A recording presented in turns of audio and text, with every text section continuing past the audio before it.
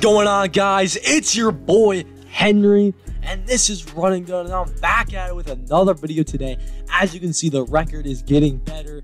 I still don't like it, but we're improving on this record. I've gotten used to the game, but today I got a little sunlight for you guys, and just a little banger, you know, just something to help you out on these two, something to exploit on any park game, 2s, 3s, whatever you're playing. It will help you out, okay? Yeah, you've probably seen this before already, and you're like, how did this guy, what the, you might have lost off of it, you might have won off of it, who knows?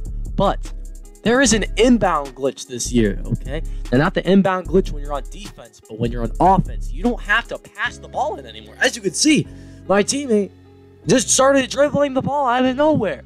He didn't pass it in. He just dribbled right off the bat.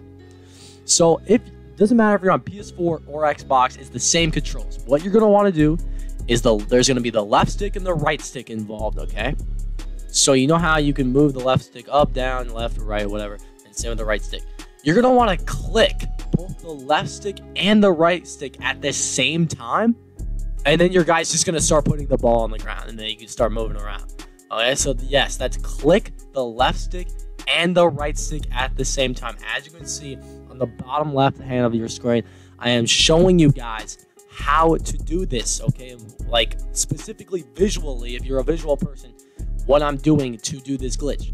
Now, I'm sure this probably known for past 2Ks, this actually might not get patched. The double dribble glitch in NBA2K19 was never patched. The 1v1 inbound steal glitch was never patched.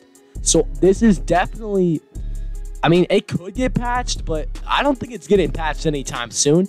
And you can't get banned off of it, obviously, from past experiences. So if you want to go ahead and exploit this, get come-up games easier, you know, just get them done faster, then go ahead.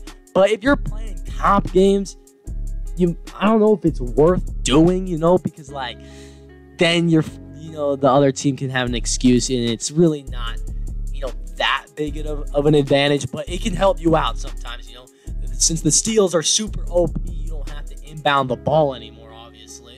And if you're a point guard inbounding, this works perfectly. So that's really a big reason why I would use it, is so you don't throw an inbound turnover. But anyways, guys, if you enjoy this video, make sure to smash that like button. If you're new to the channel, subscribe if you're new. I got some more bangers coming out for you guys. And this has been Run and Gun and your boy Henry, and I'm out of here. Peace.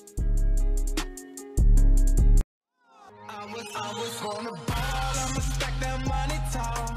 After I get mine, I'ma share it with my dogs. Gotta carry out the plans, cause you only get one chance. Yeah, I do this for my fam. Haters hate the way I ball. I was on the ball, I'ma stack that money tall.